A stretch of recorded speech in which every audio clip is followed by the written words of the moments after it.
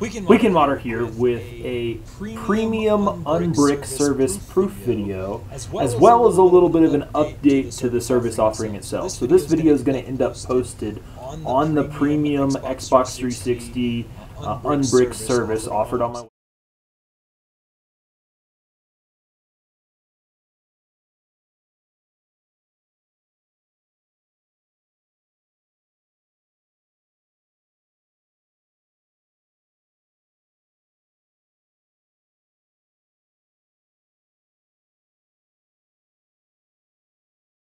To use, in this case, the Weekend Modder Edition SD tool, which is the 4 gig tool of choice that I use these days.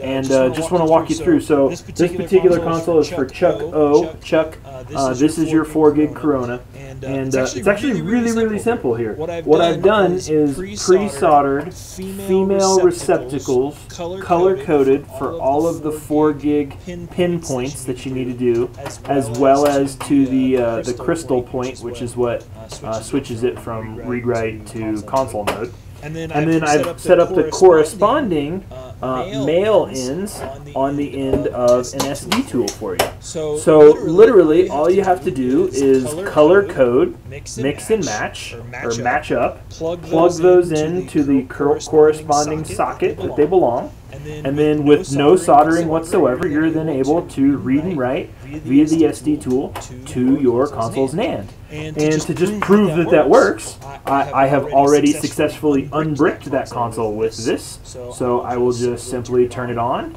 and show you that it does in fact boot.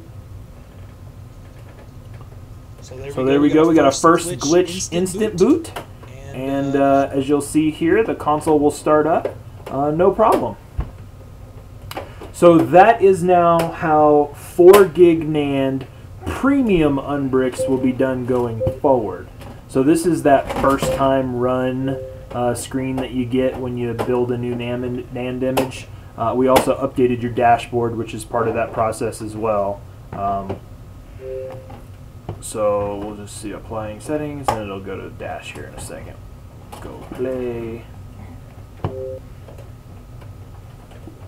There we go. So there is your console all unbricked, and for any future instances where you end up with a bad NAND image, all you got to do is be able to color match, plug in your tool, and then you'll be able to write a new NAND image with no soldering required. So for 4 gig NAND Coronas, this is the method that will be used going forward to do premium unbrick services. Thank you very much.